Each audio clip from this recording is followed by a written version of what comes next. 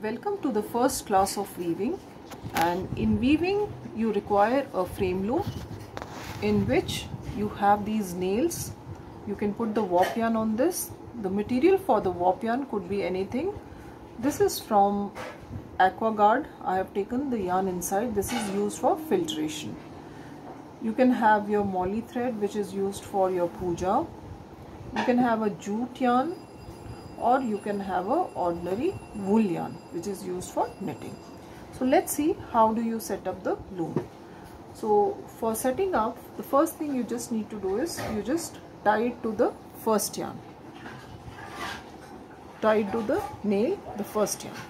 Okay, so then what you're supposed to do is just rotate the yarn on the two nails to and fro like this. So this should be slightly tight so that you are able to interlace the weft yarn. So this is your warp.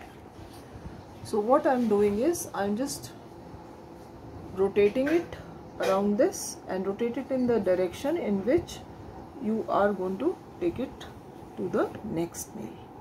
So now this time you rotate in this direction, clockwise. Then you rotate anti-clockwise.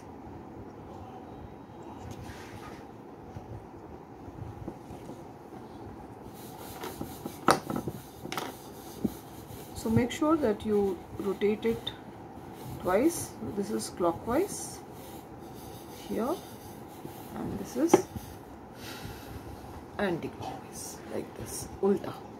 Okay, so that the yarn goes in this direction.